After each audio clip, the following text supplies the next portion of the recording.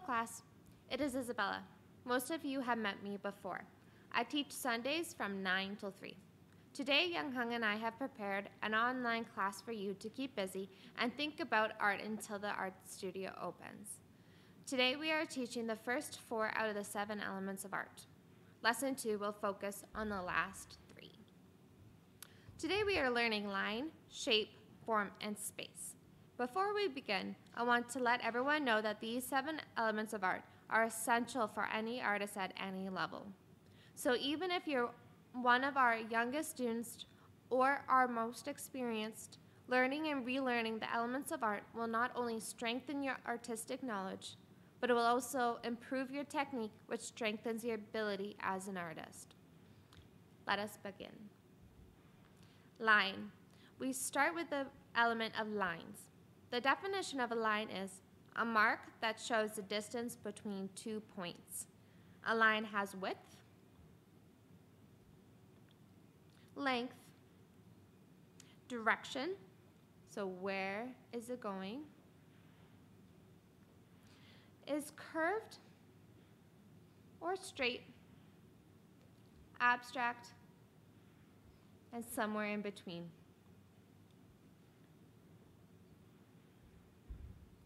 I've included a line drawing by Pablo Picasso. These several line drawings are extremely helpful because they show how a complex subject, that is the bison, can be represented with only a few very simple lines. Further, line drawings can have several lines, such as the ones you see in the middle row,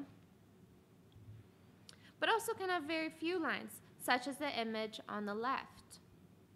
But in each drawing, you can clearly see Pablo Picasso's thinking and his representation of the bison. I've included one more example of a line drawing by a professional artist. This drawing is a complex line drawing because even though it looks simple, it is very difficult to catch. Each line is very deliberate because the entire subject is represented by only a few lines. Also, it is important to see that the artist has included quite a lot of detail in the image, even only using a few lines. You can see this in the dog's paw, his eye, his nose, his snout, and ears. I challenge you to draw this dog using only a few lines. It looks simple, but it requires a lot of technique. These images are easier to catch since they're showing fairly simple shapes using lines. You can draw images from using lines using only a simple couple lines. Start with a simple subject such as flowers or outlines of a cat, dog, rabbit, etc. I encourage you to do this at home. Just as a heads up, you will have homework at the end of this lesson, so do not spend a lot of time on this. The next element we move on to is shape. Shapes are two-dimensional closed areas. I will show you by how you can start with each artistic drawing using only a shape. You start with a 2D area of a square, for example, a rectangle, a triangle, etc. I will always tell the more advanced students to start with the shape before they go into drawing the structure of an object. This is also true for younger students. We always think about how we will draw something by starting with its basic shapes. Just quickly, I'm including a famous painting from the Cubism art period that started in the earliest 20th century. One of my personal favorite art periods, the artist created beautiful artworks using very bold shapes that convey complex feelings and emotions. I encourage you to research some artists of Cubism. Younger students, ask your parents first. Here are 2 students' artwork that represent complicated subjects using very simple shapes. The first image on the left shows the student using 3 shapes to paint the fire truck. You can see that the student used 2 rectangles, 2 circles, and smaller shapes to represent the windows and the ladder. On the right, we can see more abstract shapes for the leaves on the apple tree with a clear rectangle for the trunk. This image on the left is very interesting. Here the student cut shapes in scrapbook paper to create a complicated image. The dragon and the girl are made entirely of scrapbook paper that the student meticulously cut out and put on their paper. On the right, we see how simple shapes, such as a triangle in the flowers, create a beautiful bouquet. This is also seen in the abstract vase. Great work, students. Now I talk about form. Form is the next step after shape. If shape is 2D, form is 3D. By understanding form, we take 2D images and create 3D objects. Remember when I started with a square, rectangle, and triangle.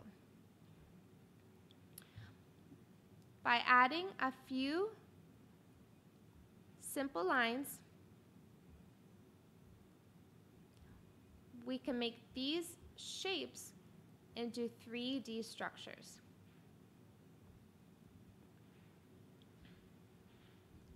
By mastering form, artists draw on a flat surface to show real life. The easiest way to think of form in artwork is through structure sketches. Structure sketches teach artists to think about objects as their most basic form. By understanding the form and how to think about basic objects in form, artists can draw just about anything. On the left, you see an example of a structure sketch by one of our students. Here you see the artist demonstrates many common household objects by just drawing the form. On the right, we have a clay model sculpture completed by one of our students just a week ago. It is important to remember that art is not just painting or drawing on flat surfaces. Art is much more. For sculptors such as Young Hung herself, form is essential not only to represent their idea, but also to ensure that the sculpture can exist, such that it doesn't fall over. The final element we will talk about today is space. Space is complicated, but to think of it simply is to think about where things are in the artwork. Everyone needs to use space in artwork, but it's hard to master. Younger students always use space when they think about decisions on where to put their main character or when they are drawing the background using layers. But when advanced students and professional artists think of space, they can think of it in many different ways, such as through composition and perspective. Here I have included two professional artworks. The first one on the left is a famous American painter. This artwork shows space in several ways, but in the most obvious way is in how he shows the emptiness of the background. The main character, the young woman, is in an empty field. The second painting shows in many layers. They show things that are far away, such as the island in the water.